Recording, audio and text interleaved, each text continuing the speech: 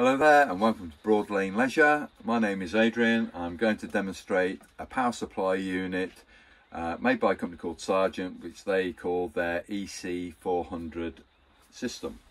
So this is all sort of replicated on the front face down here. So it's got a company name, Sargent. As you can see, it's got the name of the appliance, which is a power supply unit. We sometimes refer to this on a phone call as a PSU. This is what we're coming to, and the model is an EC400 variant. Okay, so two areas on the consumer unit. We've got 12 volts, which is all on this side where my hand is, and we've got main supply all on this side. The 12 volt side of the system, you'll see that there is a system shutdown button. It's this black one, and when it's pushed in, as it is right now, my finger's riding over the top of that switch, it's actually in an on position. If I actually do that, it's now, I can't run my finger over it without hitting that button. It's sticking out. That's the off, and should be that's the type of position it should be in if you're in long-term storage. If you leave this live, it will be draining down your leisure battery. This item takes just under 0.8 of an amp out of a battery. Waiting, it's like a TV on standby. It's waiting for its next instructions to be given to it, and it's drawing approximately 0.8 of an amp out of the battery. So be aware of it. Long-term storage off. When you're ready to use it on site, push the system on. You get a double beep above the door, which indicates that the supply is now at the door area in the control panel. But just below that on-off switch, the system shutdown button, you find a series of fuses, which are varying from 5, 7.5s, 10s, 15s, and a 20. And it has a reference plate or an instruction a little bit down here, information. So it tells you that fuse 1 is a 20 amp fuse. Well, there's only one 20 amp fuse displayed on there, which is this yellow fuse on the fuse board. So that's position number 1, 2, 3, 4, 5, 6, 7, 8, 9, 10, accordingly as you go along the progression of the fuse board. So that relates to position 1, and then going down, it tells you the size of the fuse corresponding to the location, and it also then gives you the function that fuse covers. And these are 12 volt fuses. So a fuse blows, all that you do, take out that particular fuse and replace it with a new one. So that's the fuses on the 12 volt side of stuff.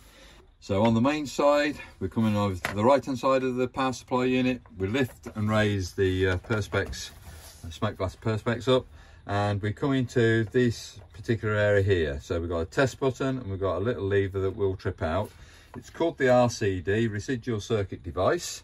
And basically, when you do couple up to mains electrics for the first time, when you're on a site post, you should always come inside the caravan and press that yellow button in, which will cause that lever to trip out. That is correct.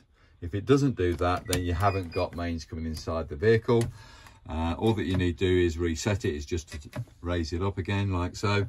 And then these three levers down here are called MCBs, MCB1, MCB2, MCB3, and in reference to what they actually supply, again, just lower the front face of the door down, and if I move my legs out of the way, you will see on the front face here, again, an MCB1, it's a 10 amp supply, and it's serving the sockets, and the other corresponding two below there.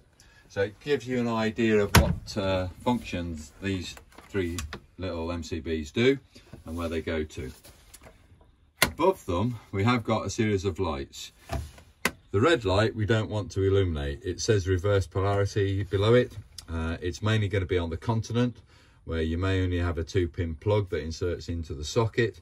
If it does illuminate up, it means that plug is inserted the wrong way round. Live and neutral have been reversed, and all that you need to do is pull the plug back out, rotate it through 180 degrees and insert it back into the socket, and then that red light should disappear.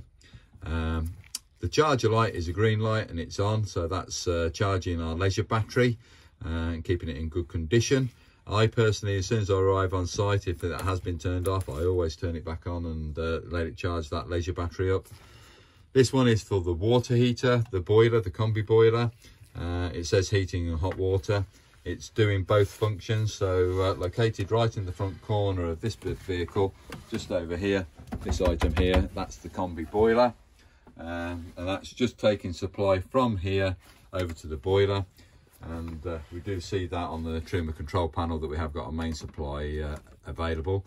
If that switch is out like it is and it's in an off position, yes, we may be getting power over there, but it's not registered on the trimmer control panel, and you won't see the plug symbol that's available, in which case it won't work.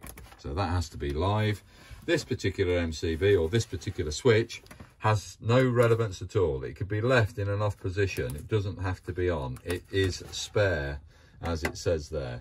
So this allows us to put additional equipment, mains equipment, into the system should we require it, such as an air conditioning unit may be fitted as an optional extra, or something of that variant, where we can then wire it in and via that switch there should we want to. Many thanks for watching this video. I hope you found it informative, and follow me on my next videos.